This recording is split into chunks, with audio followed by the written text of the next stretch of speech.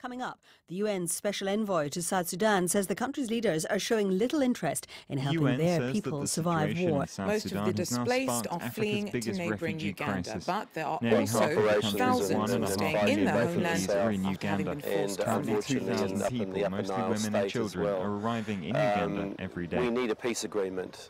We need peace. That is the most fundamental element that's missing in South Sudan.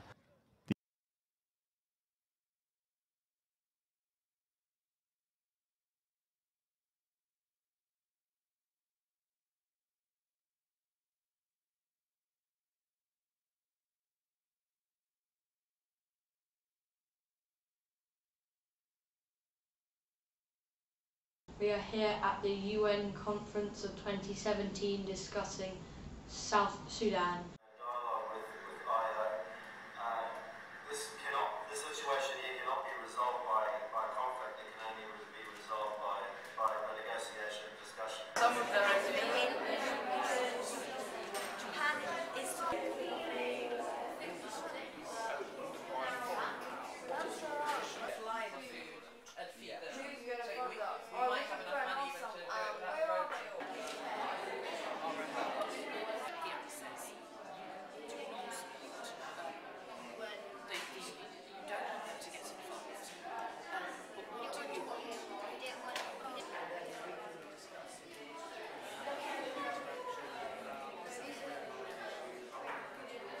I'm Dylan Winwood and I'm representing the United Kingdom on the Security Council. We are going to have to speak to our advisor. I believe that the important thing is that we do get peace, because we can't send any aid in and guarantee the aid safety without peace. I'll be downstairs. Actually, I'll be upstairs. Hello, we are Ocha and we want 40,000 troops, peacekeepers. And we do not want a full arms embargo, but we would like for the caliber of weapons to go down, so they can only be used for self-defense. We can freeze the bank account unless we give a 24-hour ceasefire. Would you help us with that? Our organisation is wanting to make sure that everyone in South Sudan gets a chance to be safe and healthy.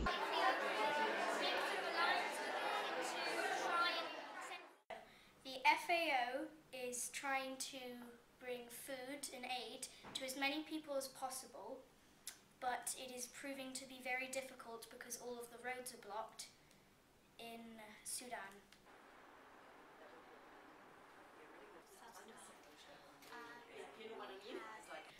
As you know, there's a lot of famine in South Sudan, and that we are trying our very, very best to get food and so grain into the country. World Food Programme, Food and Agriculture, to see if we've spoken to the FAO. Yeah, we have a tweet of the FAO. You should check Oxfam as well.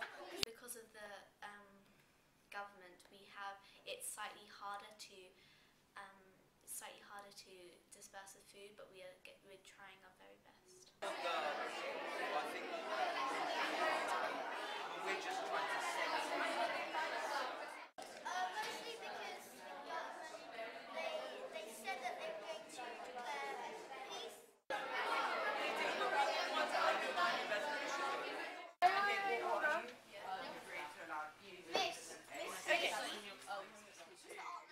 Today started off very well for us, and then we started to be fed fake news. $20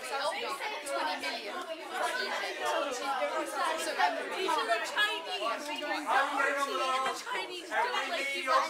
Had a lot of, how should I put it, people exchanging, I won't call them insults, but claims about fake news.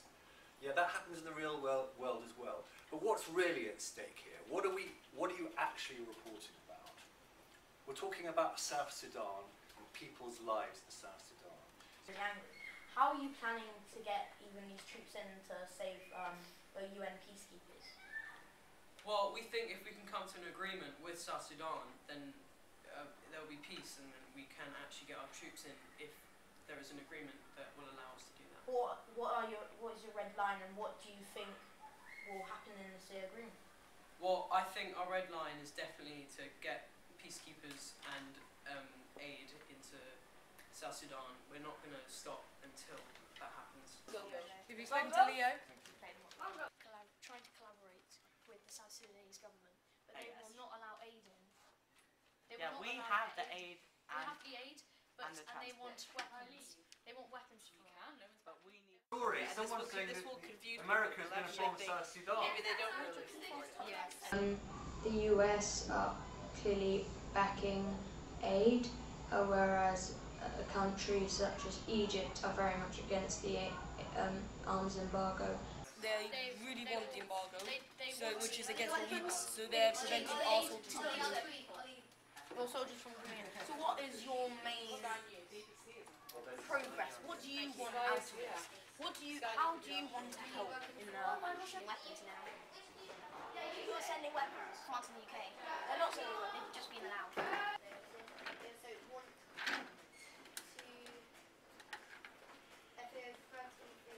Today we have recently found out about a new outbreak of rebels in the north of South Sudan. News just in. A UN aid convoy heading to a civilian camp in Bentiu, north of South Sudan, has come under attack. Early reports suggest that there has been at least one person killed and 6 injured. So the complications of this have now affected the UN, as the Secretary General has now blamed the Prime Minister of South Sudan, not the rebels, who he says are not rebels, and that they are just sort of reacting to what's happened.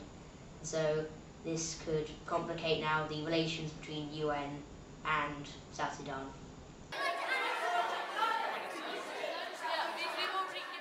I think now we're kind of going a bit off topic. We're more focusing on the Secretary General and we're twisting his words when we should be focused on the situation which is at hand, which is the South Sudanese. Your job is to actually decide what you are going to propose the UN should do immediately because of the change in this crisis.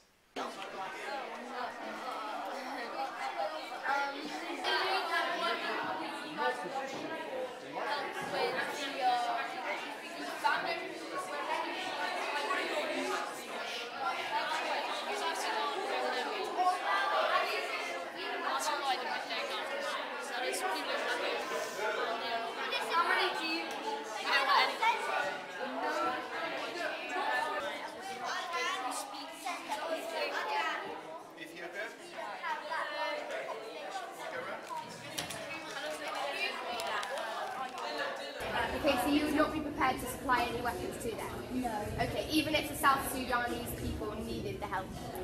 Well, help can come in many different shapes and sizes.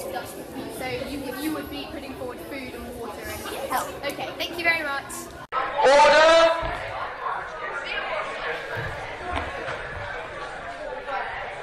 We are now going to vote on the resolution. All those in favour of this resolution, please put your hands up. All those who abstain.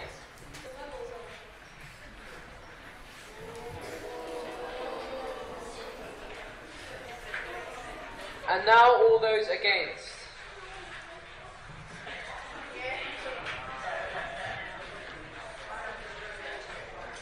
Russia has vetoed this, so this resolution doesn't pass. Our Secretary General, or possibly other members of the Security Council, would have to go down to the press and explain to the press. Today, it was really a test of our willingness to actually come to a resolution, which unfortunately we didn't, but I thought every country did really well to work together. I think today as a whole was a really great day and it was just really fun and it was really nice to participate. We tried out new things that we hadn't done and we experimented with negotiation techniques, etc.